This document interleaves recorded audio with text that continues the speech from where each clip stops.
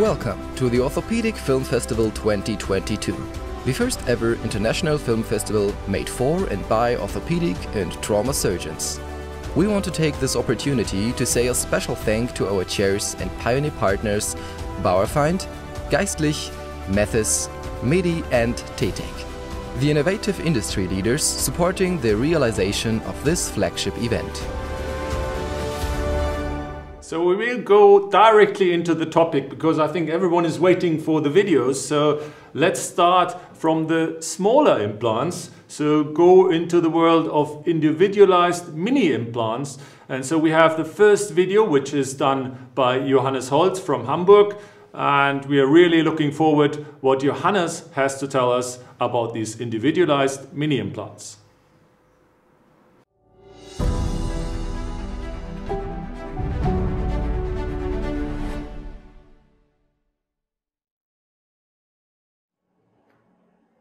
Hello, my name is Johannes Holz from the Orthozentrum in Hamburg.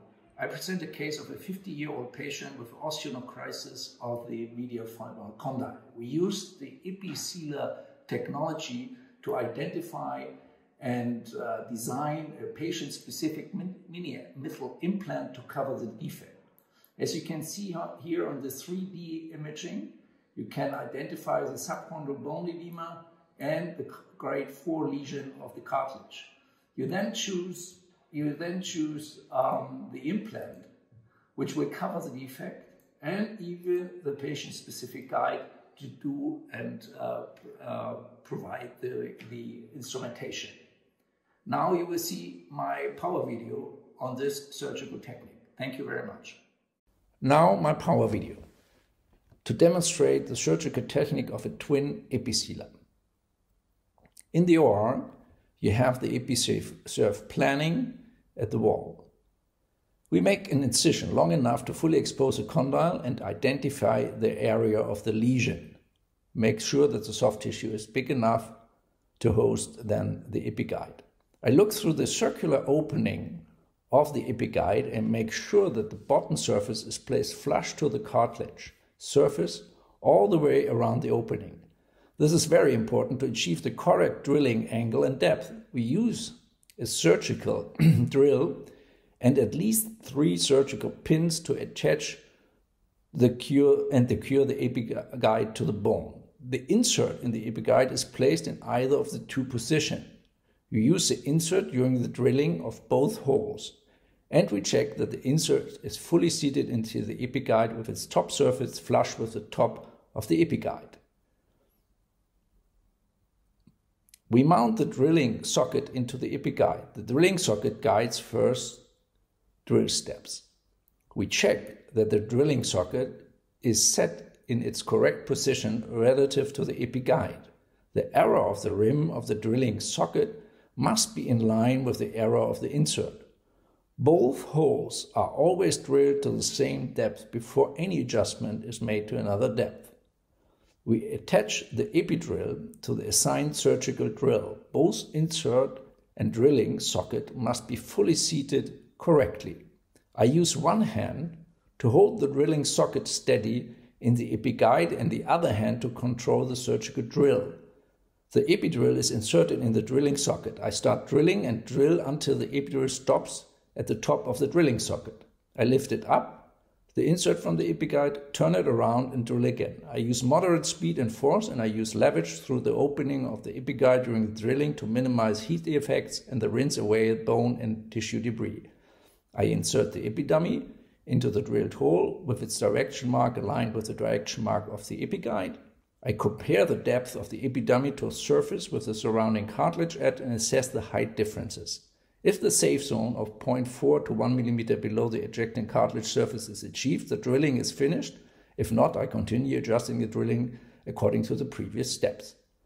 Finally, I remove the epigaide and check the drill depth again. I insert the epidummy into the drilled hole with its direction mark aligned with the mark on the cartilage surface. Then I gently place the Episealer femur twin into the drilled hole.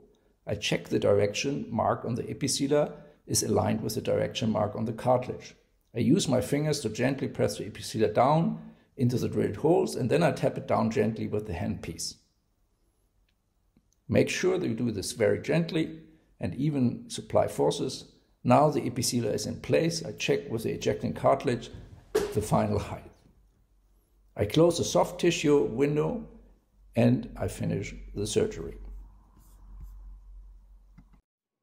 In summary, partial new resurfacing is a growing segment with variable results, especially in custom-made implants with up to 50% revision rate at 5 years. The Episealer, which is a patient-specific implant, is an excellent option for the isolated chondral or osteochondral lesion with low failure rates at 5 years, only 11% in comparison to the German arthroplasty register 8% at 6 years for unis. So it has a good clinical improvement in our patients. It's individualized design, which adapts to depth and location is perfectly achieved. Surgical technique and instrumentation is excellent, but there is a need for correct indication, and the patient selection is the key in this surgery. Thank you very much.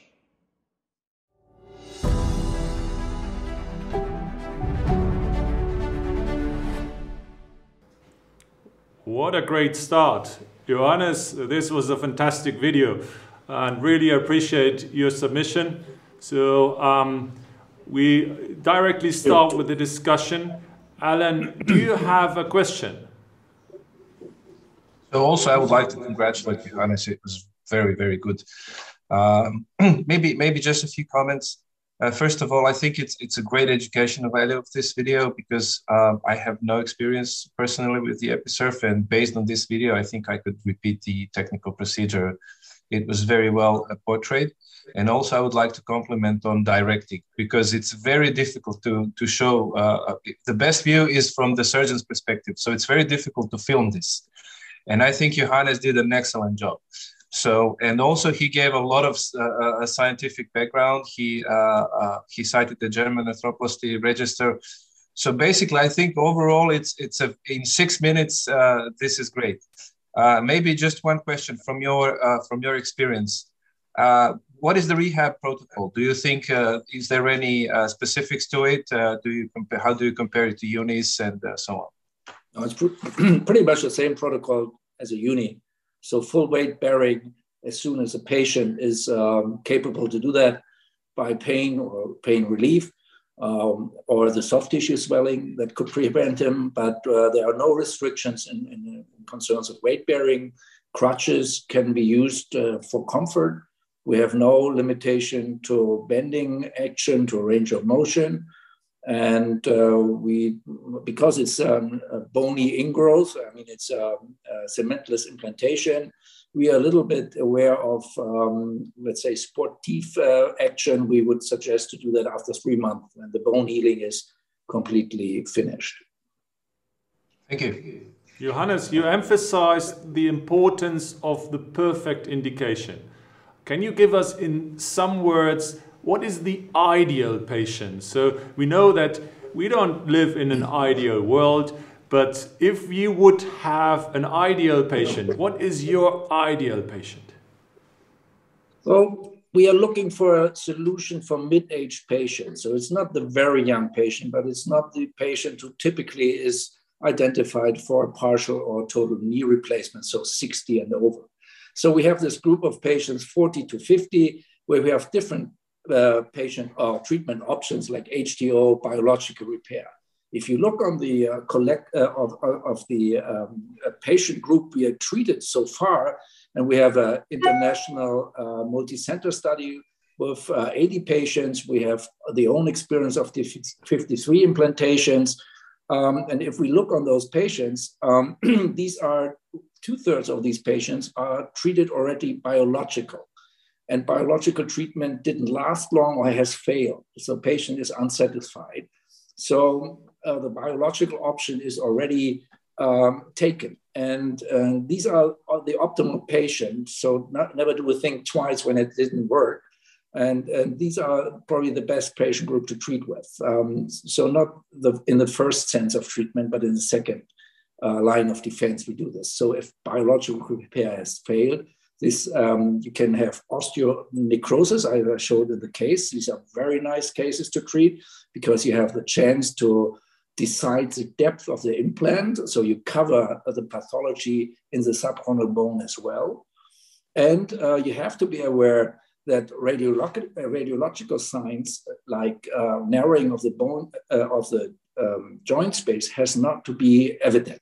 So that the radiological appearance of an X-ray should be rather normal, no osteoarthritis signs there, because you're taking part in treatment of a focal cartilage repair. That's what it is. And you have to be assured that the implant size is covering the defect size to an extent 100%.